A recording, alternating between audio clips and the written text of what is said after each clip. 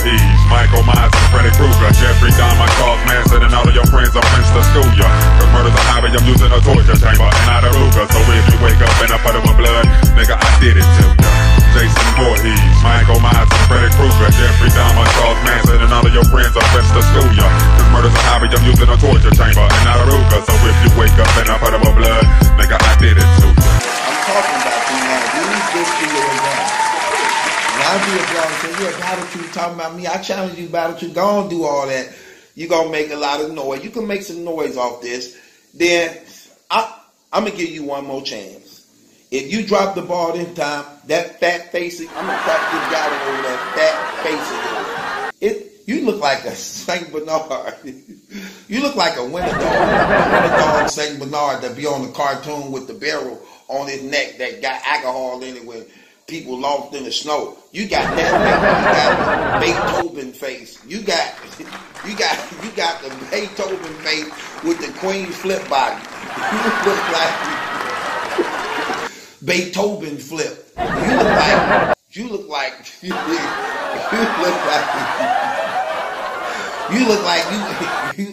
look like you come with weed whackers.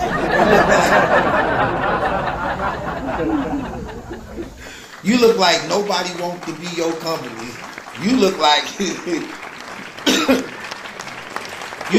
person when you get on the bus and it's one seat open and it's next to you and the person rather stand up and hold on the pole like, and somebody be like, it's a seat right there, sir. Well, I'm good. Did you get your shots? Did you get all your shots?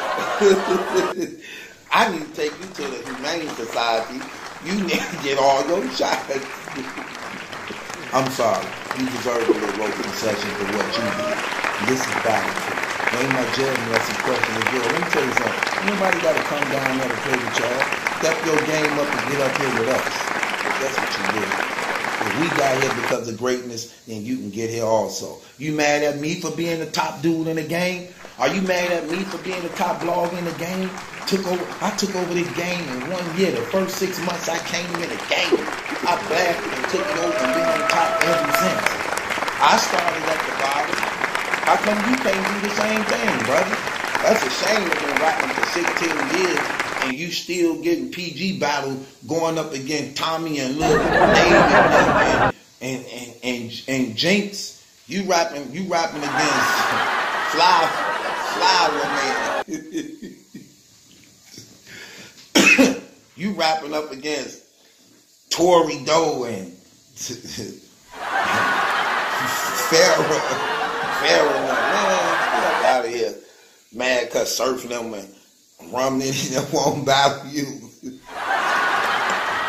You don't motivate their pen. You don't push their pen. I'm a battle a person with no resume. Like, what the hell I'm supposed to say?